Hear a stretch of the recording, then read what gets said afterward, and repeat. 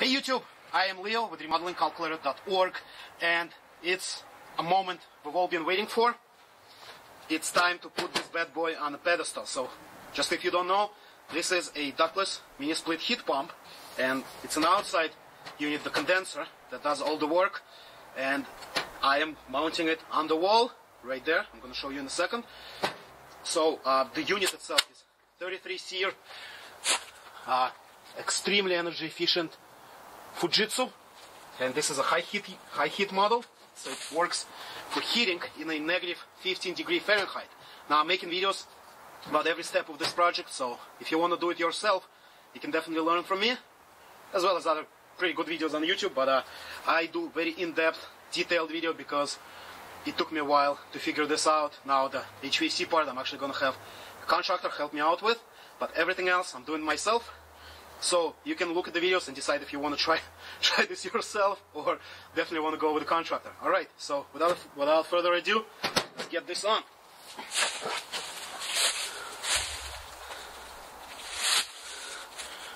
So there is my wall mount, and I've made another video where I actually show you how I installed that, how to make sure that it doesn't fall off your wall.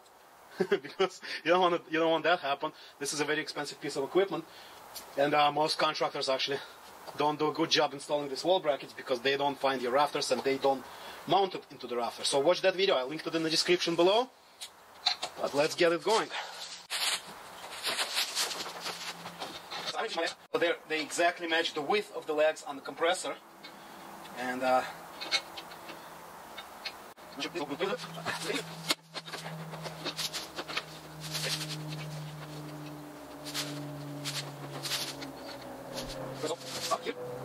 now we just gotta fix it in place.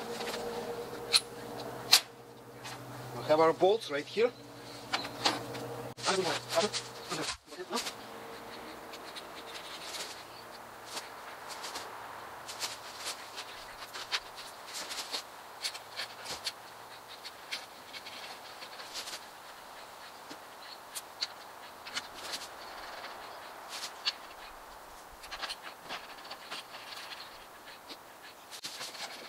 Alright, so it's almost tightened. Pretty much it's done. I don't think it's going anywhere. Alright, so now what's left is to run my my Freon lines or line set right here. Connect my electricity. I'm gonna measure it all right now, and then basically in a couple days my HVAC guy is coming and we're going to finish it. But everything that you see here, I've done myself. It's not that difficult. If you wanna do this yourself, just watch what I do. I still recommend a contractor for Freon. At least I'm gonna do it the first time with an HVAC guy.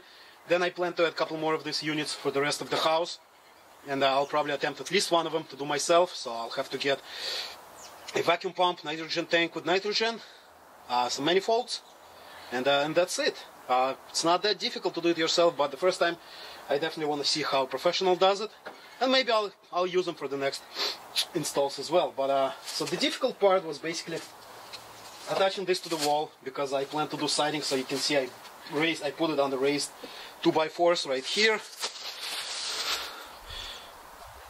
right there. I'm gonna add siding with a 2-inch insulation board, just like this, on the outside. So I've done this so I won't have to, remove this unit. that wouldn't be cool, having to remove this when I do the siding. So I created this space around the mount so I can install it. I've done significant research on this. I bought this from a supplier. This Fujitsu unit I bought from a Fujitsu dealer. The reason I did that is because if you buy online, you lose a warranty, and I actually got a much better price from a dealer than online.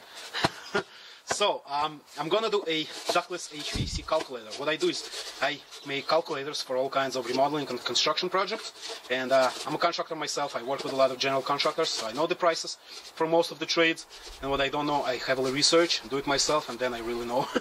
And I've done a lot of research on ductless mini splits. I know how much the materials cost, I know how to size this, and I know basically how much installers charge for this and how much it should cost. You can get different quotes, but if you try my calculator, it will be very accurate to what you get in your state.